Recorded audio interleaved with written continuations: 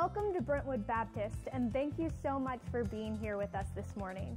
If this is your first time to join us, we'd like to extend a special welcome to you.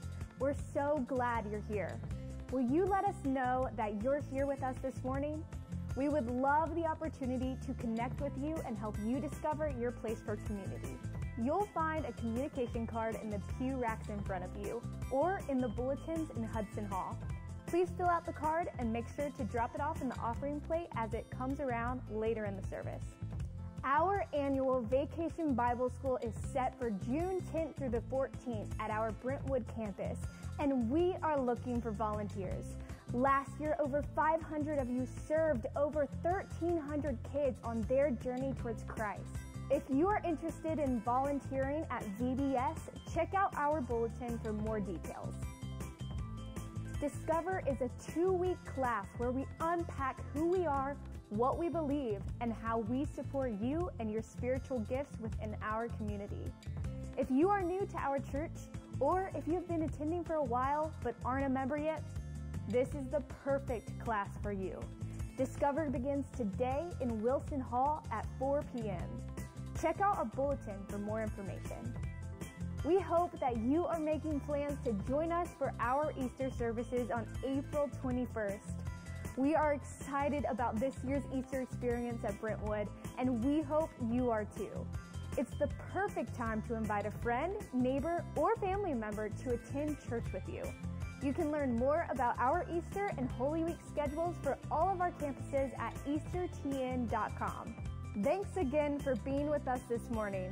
We know there are many places you could be, but we are so glad that you're here to worship with us.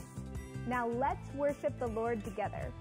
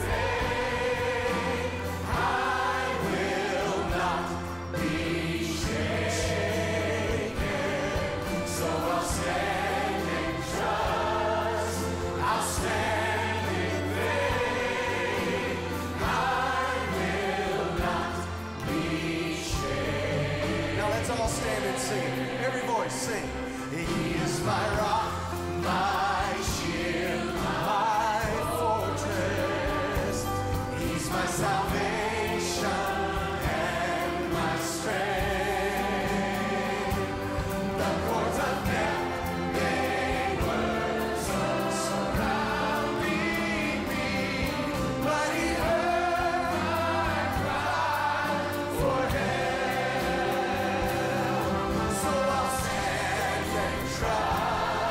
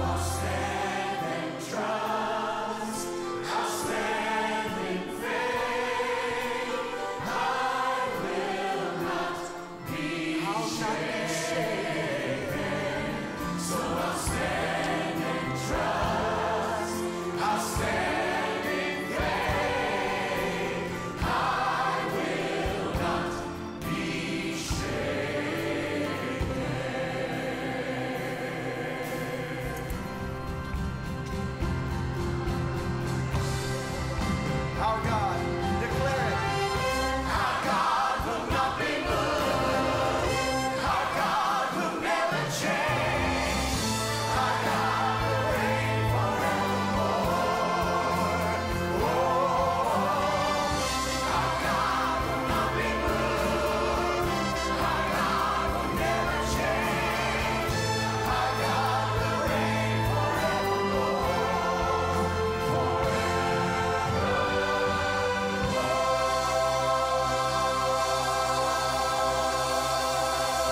Amen. Hallelujah. Oh, yes. Our God will not be moved. Let's read these words that come from the first chapter of the Revelation that were spoken by Jesus himself to us. Read it with me. Don't be afraid. I am the first and the last and the living one. I was dead, but look, I am alive forever and ever, and I hold the keys of death and Hades.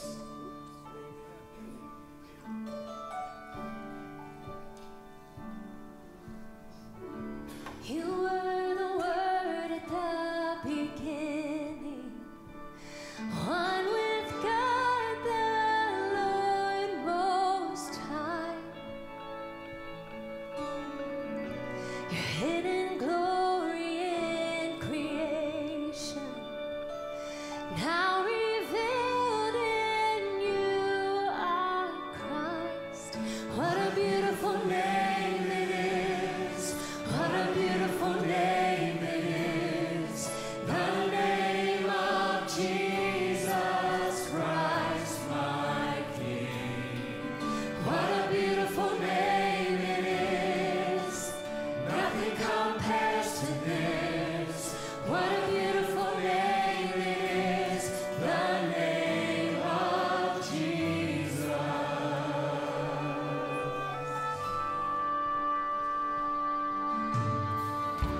You didn't want heaven without us.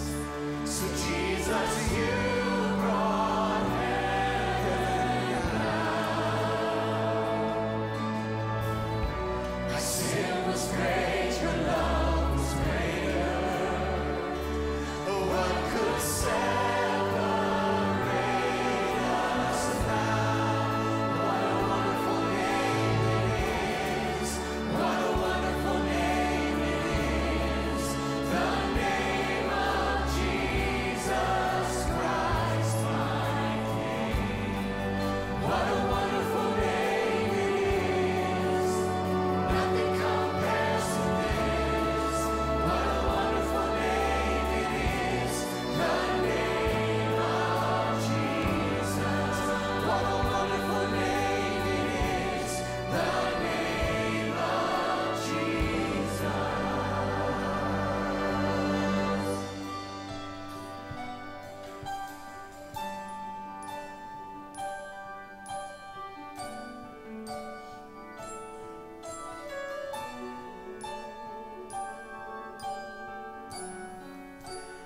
Death could not hold you. The veil tore before you. You silenced the boast of sin and grave.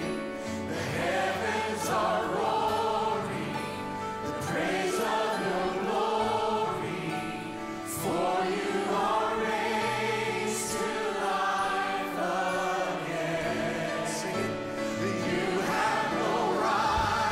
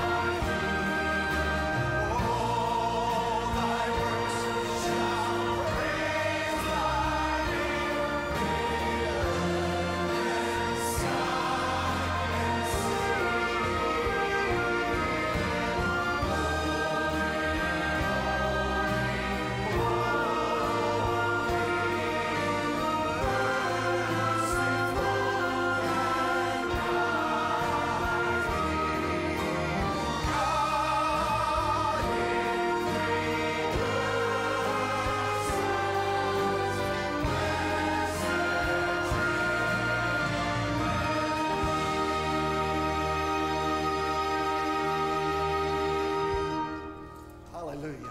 Hallelujah. He is worthy of our praise today, and we declare his holiness. Would you please be seated? And it's an awesome thought that we really can't comprehend, isn't it? That the holy, magnificent, powerful, all-sovereign God chooses to dwell with us and in us, has invited us in to fellowship with him. And in this time of worship, we join our hearts together in prayer. We calm our hearts and still our spirits. David worships as he plays, and we just pray. We just talk to the Lord, expressing our love and our adoration, but also bringing our supplication, our petition before him, with confidence that he hears and he speaks.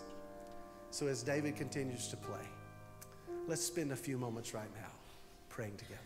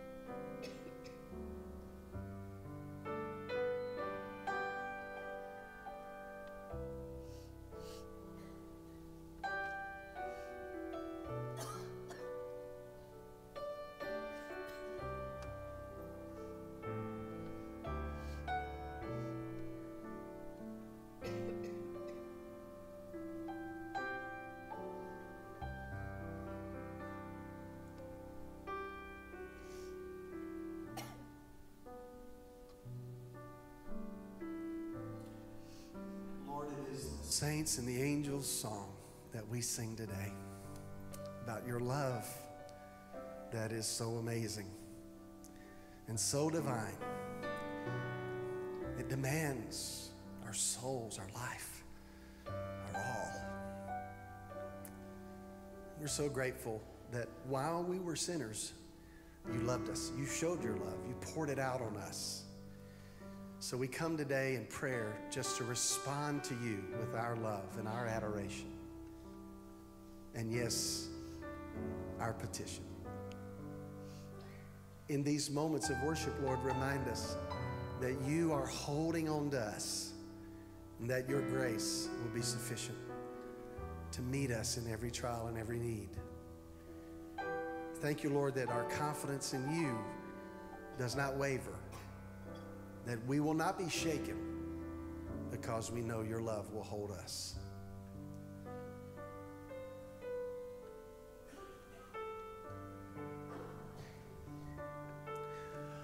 When I fear my faith will fail, Christ will hold me fast.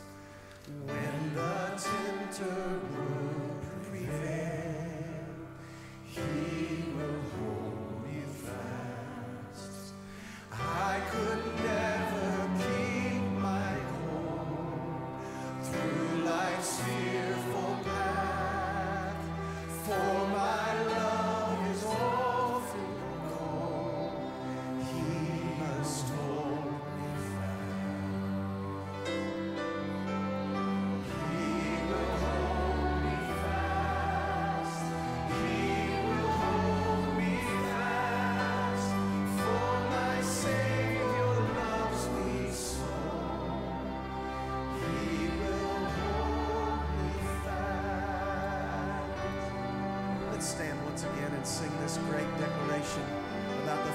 promise of God to us.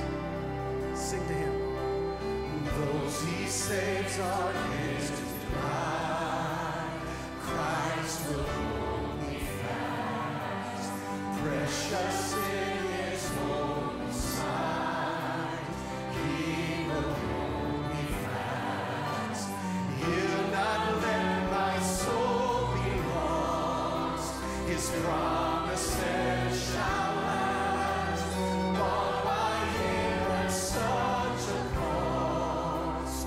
He will hold me fast. He will hold me fast. He will hold me fast. For my Savior loves me so. He will hold me fast.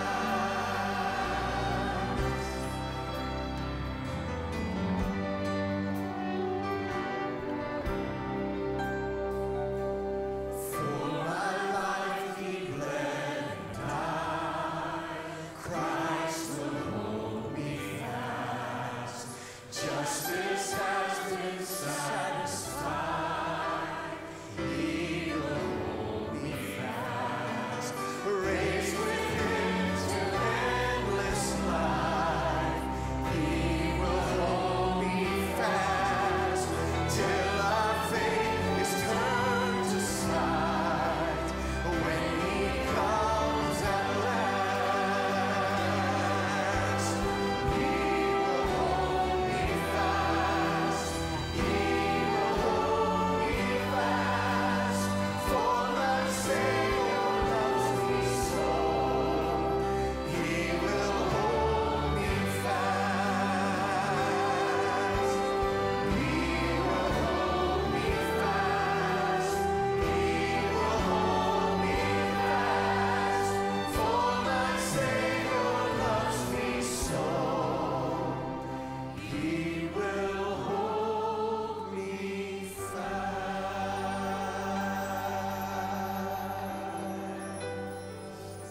For my Savior loves me so.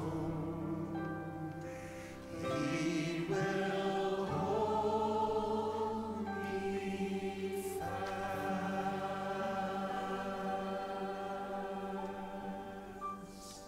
Please be seated. So as we continue with worship this morning, we get to celebrate in baptism as we have Charlotte Askew. And so Charlotte, over the past year or so, has had lots of little conversations with her parents and here at church. And back in September, they sat down and were reading some scripture together. And between her and her mother and her mom and her dad, they kind of came to a point where she understood and felt like it was her time. And so all the way up to today, we want to celebrate with her in what God has done in her life. And so Charlotte, I ask you, have you asked Jesus Christ to be your Lord and Savior? Well, it's my honor and my privilege to baptize you in the name of the Father, and the Son, and the Holy Spirit, bearing the likeness of His death, raised to walk on the earth.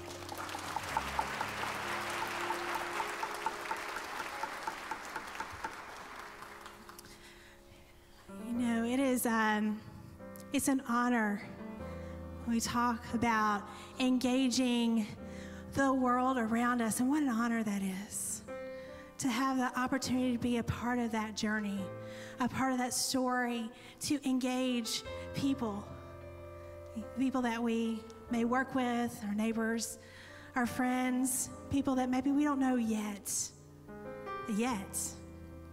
That what an honor to engage the world around us.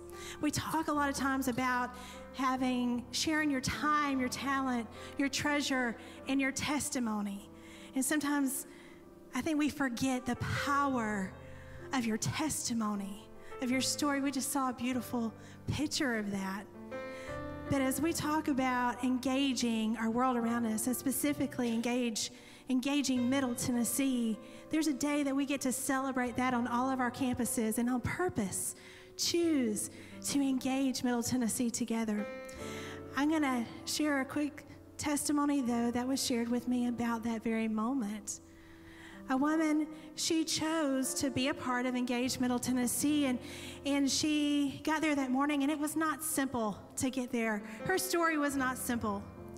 And there were different things that she was thinking about and processing, but she looked at this sign, the logo of Engage Middle Tennessee, and she looked at it, the word, and she said, I can choose in this moment to engage, be present, or I can choose to just follow the steps. And she thought to herself, and she said, you know what, in this moment, today, I'm going to choose. I'm going to choose to engage and be present right here in this moment for what God has for this moment. And not long after that, just a few moments later in her own community, by way of an Easter egg hunt, she met someone. And someone who did not know the Lord. And by way of that relationship that was formed on that day, weeks later, that woman would come to know the Lord. Because that lady that participated on that day decided, Lord, I'm going to choose to be present. I'm going to choose to engage. What an honor that is. What an honor to be a part of that story.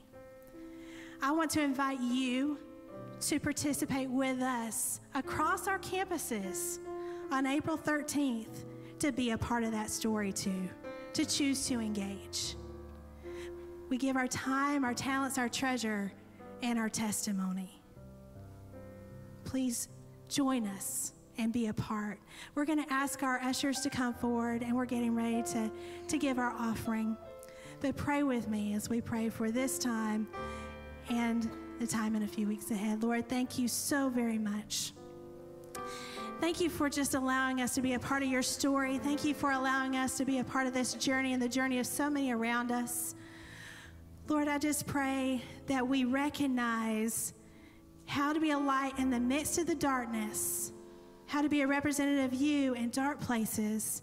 But Lord, I pray that you will give us eyes to see and recognize the darkness around us so that we know the importance of what it means to be your light, your people. Lord, we love you and we praise you and we give all of these things to you in your name. Amen.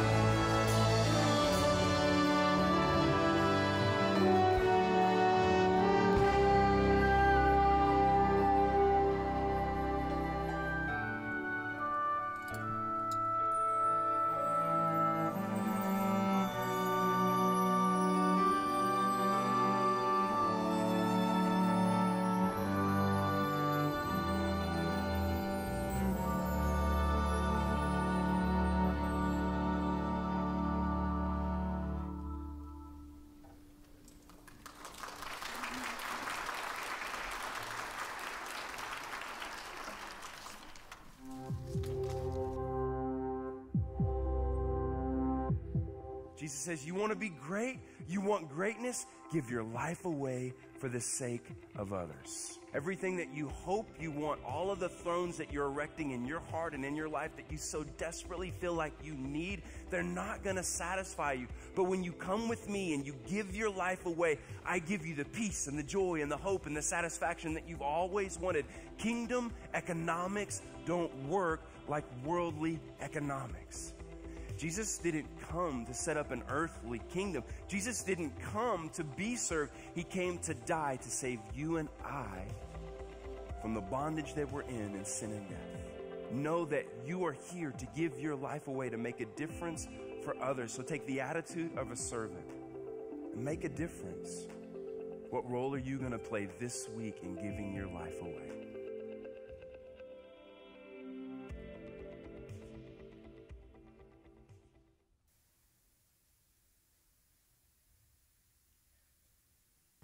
Last week, I was in a meeting with Dennis Worley, our campus minister of worship who works with all our campus worship leaders. And in just flippant, just in part of the conversation, he talks about our orchestra, and then he just says off the cuff that he said it's one of the best church orchestras in the nation. And we forget that. We get spoiled by that. And we forget the quality that Mike Lawrence and his ministry brings to us Sunday after Sunday. So, Mike, we do forget, and we do take you for granted. But today we remembered. So thank you, and thank the orchestra for us, okay? All right? And pass that word for us. Would you do that? Thank you.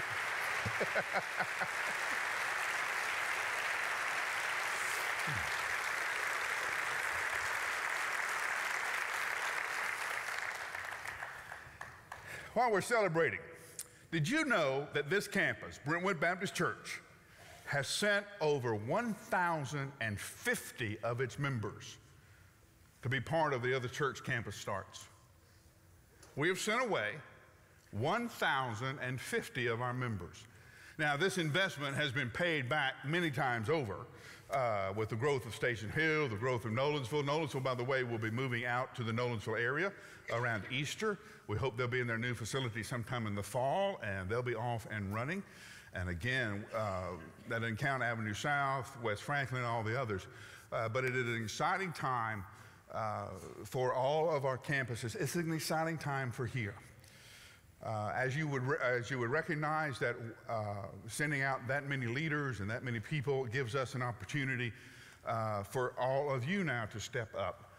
Just as every other campus is different, this campus is different, and our challenges are very different. There is no other community like Brentwood, no other place like 37027. And so we have to do ministry a little different here. So we're drilling down and finding out what this means. And yes, that will probably mean some change. Now, I know the only person that likes change is a wet baby. But for the rest of us, it's uncomfortable. But we have to understand, we are missionaries now in our own culture. You still don't believe we live in a Christian nation, do you? I hope you have been freed from that illusion. But there is no better time for the gospel to shine than right now. And we're excited about what God is going to be opening up for us. So stay tuned. You're going to be hearing a lot more about that as things kind of develop for us and as God kind of shows us what's next. My friends who have had to learn English tell me that one of the things that makes English so hard to understand is that the same word can have a bunch of different meanings. You can hear someone say, I love my children. That has one meaning. I love pizza. Same word, different meaning. And then there, of course, is the ever famous, oh, great, love that. Same word, lots of different meanings. And if you don't pay attention to the context, if you don't understand the inflection of the voice, then you will miss the meaning entirely. Something else that makes English hard is words will change meanings. A word that used to mean something at one time will now be transformed to mean something else totally different. The word bad. When I was in elementary school, I did not want to be a bad boy.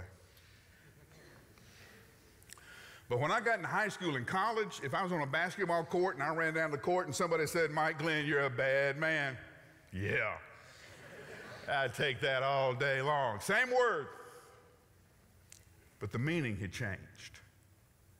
Now, I don't know who holds the meeting where they change the meanings of all these words. I'm not invited to it. It's just all of a sudden I realize, well, that's not what that word used to mean. And sometimes the world will take words from us, and we will have to tell the world, wait a minute, we're not giving you that word. And we're not going to allow you to change its meaning. Words like love. Our culture has changed the meaning of that word. And you know, we're not going to let them. We need to tell them, and quote the great theologian Keb Mo, and tell them, you know, I don't know what that is, but that's not love. Jesus was asked about this, and he answered in Mark chapter 12. Stand with me in honor of God's word.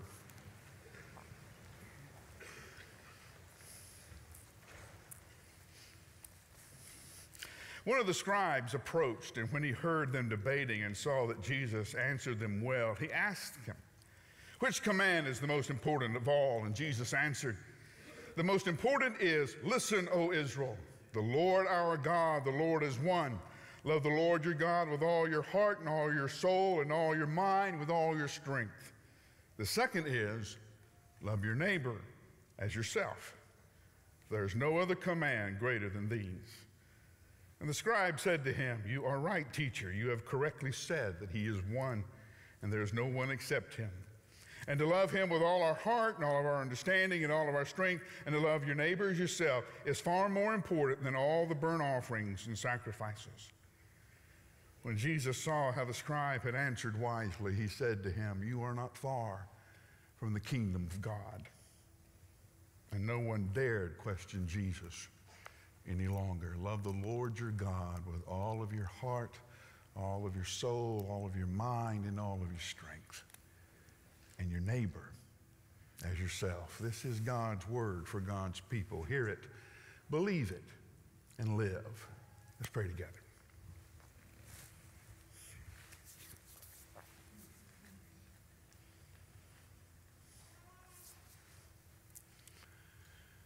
As a scribe asked you what would give his life meaning, what would give it ultimate purpose, he didn't want to miss it. And you taught him, teach us now, that we may live our lives for that which matters and matters ultimately. And we pray this in your name. Amen. Things were getting tense. They were coming to a head now. The enemies of Jesus were serious. They were going to get him. It was just a matter of time. It was just a matter of how. Mark tells us early in his gospel that the religious and political leaders got together and decided that Jesus had to go. Now, it was one thing when he was preaching in Galilee and all points north, and they could say, hey, he's a country preacher, no big deal. Now he's in Jerusalem. Now he's confronting the politics. Now he's confronting the religious leaders and calling them out. And so now they're after him. And they do it kind of the way that we do it. They hold a press conference of type. And they gather around Jesus and they begin to pepper him with gotcha questions. They try to find those questions that Jesus kind of has a 50-50 chance. If he answers it this way, it's wrong. If he answers it that way, it's wrong. And they want to say, see, Jesus doesn't know. He can't be the Messiah. And the people will turn on him. So we have in Mark chapter 12 a series of these questions. The first one, do we have to pay taxes? Nothing's changed. Same question we would ask Jesus if he were physically standing here. Do we really have to pay taxes? April 15th coming, and we just, Jesus has answered, give to Caesar what belongs to Caesar, and to God what belongs to God. That's a good answer, Jesus. Second one was a gotcha question from the Sadducees. The Sadducees did not believe in the resurrections. The Pharisees did. So the Sadducees would taunt the Pharisees with this question. A woman married a man, he died. So she married his brother, and he died. So she married the other brother, and he died. And she did this 7 times. Now, whose wife will she be in heaven? This is also the question that got me thrown out of New Testament class. Dr. David Garland, we're teaching this passage. I start laughing. Come on, it's funny. This is a funny story. And he does the professorial, Mr. Glenn, you want to share with the rest of the class what you think so funny? No, I'm good. Really. It's just funny to me. He said, no, I insist. I said, okay. Let me get this straight. A woman married a man, he's dead. She marries another man, he's dead. Marries another man, he's dead. Why isn't this woman under investigation? Somebody get in that kitchen and sniff the meatloaf. Something's up. What would you have done if you were brother number 4? You've been to 3 funerals, you're next. I don't think so. Yeah, that got me the heave-ho. He went on to be the president of Baylor, and I'm here. So,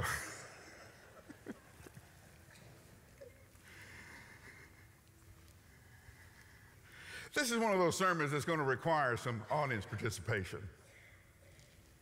Okay, so get out the bulletin. In that little space they give you to write down sermons, I want you to do something. I want you to draw a pyramid, a triangle. At the top of that triangle, I want you to write God. On either side of that triangle, I want you to write neighbor and self. God, neighbor, self. In the middle, I want you to write love. Now, this is the third question that they had come. This was the hard question because there was no answer. There are over 600 commands in the Old Testament, and it was always an argument. There was always a yes, but response. If you said, this is the greatest commandment, somebody would say, yes, that's a good answer, but. And so you're always running in circles. Jesus does something really unique here. He quotes Scripture. Anytime Jesus is tested or pushed, he responds by quoting Scripture. Hint, hint.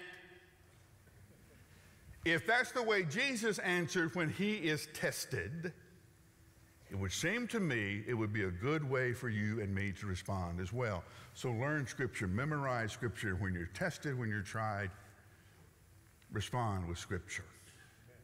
He takes a passage from Deuteronomy chapter 6. Love the Lord your God, the Shema, the statement of faith that every Jew would have known.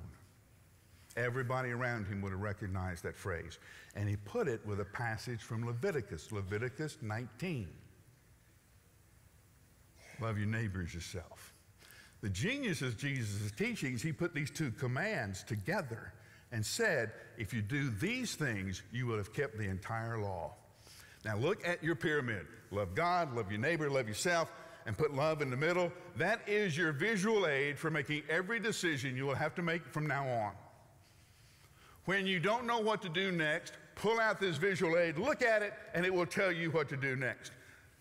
Regardless of the decision, you can thank me later. Now, interesting. Jesus redefined every one of these terms. You've heard God, but the good news of Jesus is that God is Father. God is on your side. God is seeking you, not to condemn you, but to redeem you. And it is only God who has the mass. Another word for glory is weight. It is only God who has the spiritual weight, and with weight comes gravity, that has a spiritual gravity to hold the rest of your life in its proper order. Seek the kingdom of God first and all of its righteousness, and then everything else will find its place. If anything or anybody is in the center of your life instead of God, your life will fall out of control. Because nothing, if you put your career in the center, it won't hold your marriage together. It won't hold your family together. It's not strong enough. If you put yourself in the middle, your life will unravel. You're not strong enough to hold everything in its proper orbit. It is only when God is there, in the spiritual weight, the spiritual gravity of God, then he holds everything else in place. And when he's in the center of your life, then you are free to love your neighbor. Now, we have a lot of debate in Baptist life about who is my neighbor. And we mean, is it the guy across the street, behind us, 2 doors down? And we want to know, how far do I have to walk down the street before I run into people who aren't my neighbor? Jesus answered this question. In fact, somebody asked him point blank, who is my neighbor? Do you remember Jesus' answer? It's in Luke 10. A man was traveling from Jericho to Jerusalem and was jumped, beaten up, and robbed, left for dead. A bunch of religious leaders walk by, pray for him, and move on. A Good Samaritan stops. Now, the Good Samaritan is on the road too. In fact, he doesn't have a home to take the guy to, so he has to take him to a nearby inn. He's not a doctor, so he pays for his care. He gets the guy the kind of help he needs. But he's not on a rescue mission. He's just a guy going about his day. He's not driving around in that big yellow van with rescue on the back with bright red flashing lights that you see on the interstate. That's not the Good Samaritan. He's just a guy. He's a guy who sees somebody who needs help and responds. If you love God, and if you're serious about it, you're going to run into somebody this week who needs you to help. That's your neighbor. Do you know we have a growing crisis in our country? Do you know what that crisis is? Loneliness. People are lonely. You're going to run into people this week who are lonely, who need to have a friend, who need you to be their friend. Now, you're thinking, man, I'm barely holding myself together. How in the world am I going to love anybody else? How am I going to be a neighbor to someone else when I can't even be a good friend to me? Because Jesus redefined you as well. See that self? See, I know right now a lot of you would pull me aside and go, hey, man, this is a great story. I love it and all, but it doesn't apply to me. You don't know the mistakes I made. You don't know the people I've hurt, on and on and on and on. And it would all be true. But hear me. Jesus redefined you too. Do you know what he says about you? First chapter of Ephesians. You're chosen, picked. I've told you the story before. You go out on the playground, you're going to play some kind of sport. The best athlete chooses teams. Your goal is to be chosen by the best athlete. And if they choose you, you know you're going to win. You still can't play, but because you're on their team, you're going to win. Do you not get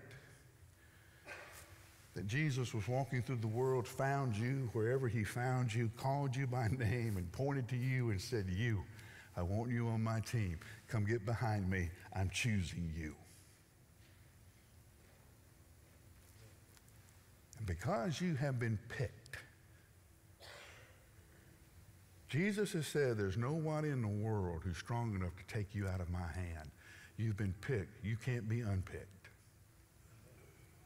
Chosen, image bearer. You bear the imago Dei. You're the person that Christ died for. You're the person that he was raised from the dead for. That's who you are. That means you can love the neighbor out of the overflow of God's love in you. God pours his love into you and the person of Christ, and it fills all the cracks, all of the broken places, all of the leaks. You're complete and content in him. You don't need anything from anybody else. Okay? You don't need, I can love you without you having to love me back. It'd be nice, but it's not necessary. Why? Because I am filled with the love of Christ. I have in Christ everything I need. People come to me all the time and go, we want to get married. Why do you want to get married? We need each other. That is so sick. It's neurotic. Here's the bad news about my marriage. My wife does not need me. She would do fine without me.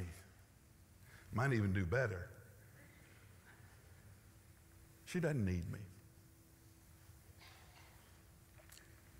She wants me. That's a lot more fun than being needed.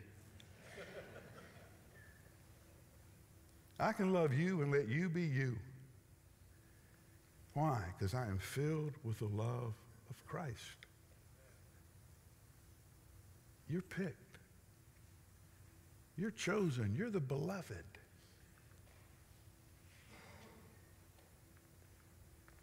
And I can love my neighbor. Now, what's that word mean? Intense emotion? No. Jesus redefined it too.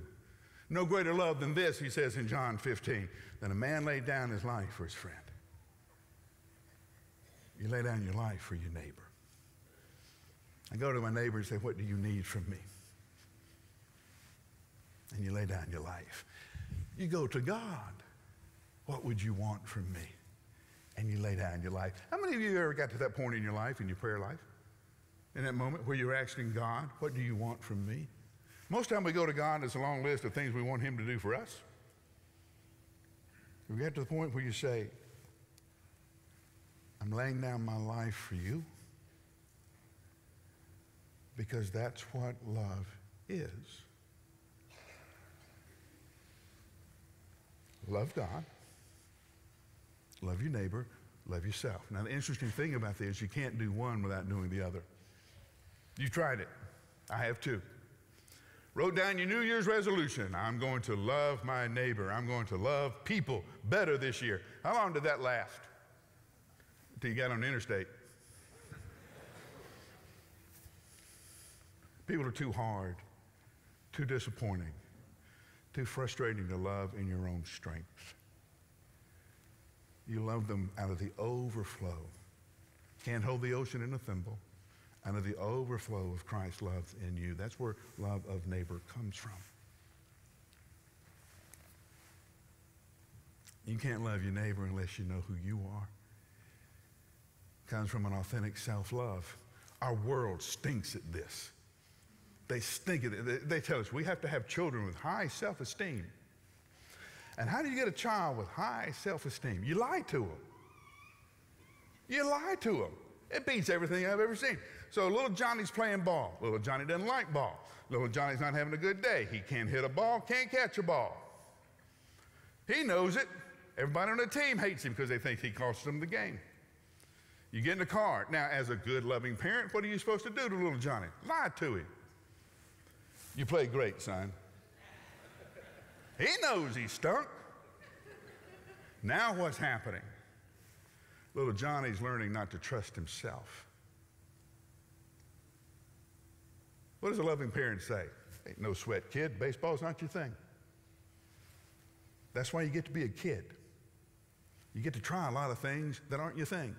So when you grow up, you can say, hey, it's not my thing. We'll find something. We just now know baseball's not it. No sweat. The world says you have to lie to each other to get healthy self-esteem. No. The Bible says you're picked. Chosen. Free to love God, free to love each other, free to love yourself. You can't do one without doing the other. And you know the other thing is, you can start with any of it. You can start by loving yourself. That'll lead to loving neighbor. That'll lead to loving God. You start with loving God. That'll lead to loving God, loving neighbor. Anywhere you need to start, start. Doesn't really matter where. It only matters that you start. Let's pray together. With your heads bowed and your eyes closed, I'm not going to put you on the spot. I'm not going to embarrass you. I don't want to do that. It's just you and me. And I know, listen, there are some of you who are sitting out here listening to me, and you are filled with self-hatred. You do not love yourself. You do not even like yourself. And you honestly think the world would be better off without you. You're wrong. God himself thinks you're wrong. You were created because there's a part of the universe, there's a part of creation where you and you alone belong that make the rest of creation all that it is supposed to be. Don't leave this place and not know that you're picked, not know that you're chosen.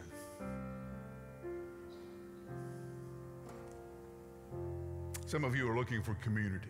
You come. Our friends, our counselors, our ministers are at a table under a big sign that says next step. Can't miss it. It's out in the foyer. They're waiting on you now.